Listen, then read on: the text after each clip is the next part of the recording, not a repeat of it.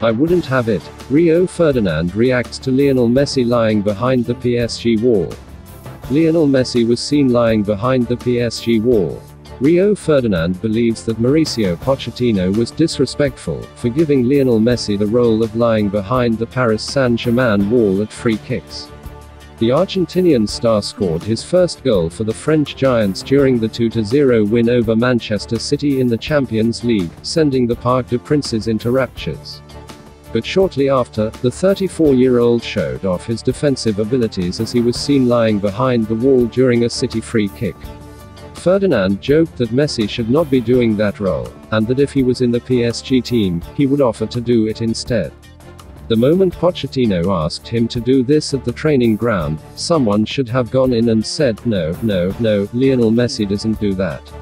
You can't do it, it's disrespectful, I wouldn't have it," he said on BT Sport. "If I was in that team, I would be like, no, I'd lay down for you. He doesn't get his kid dirty, that's not what Messi does." Manchester City were reportedly interested in signing Messi in the summer, after the attacker left his boyhood club Barcelona.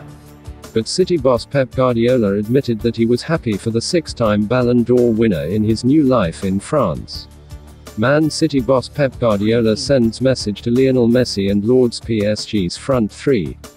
"If Messi is happy in Paris, I will be so happy for Leo. And let me say I'm in love with Marco Verratti," he said after the match. Don't forget to like and subscribe to the channel for up-to-date news from all around the globe. Thanks for watching, it was latest football news daily. Have a nice one, and see you in a bit.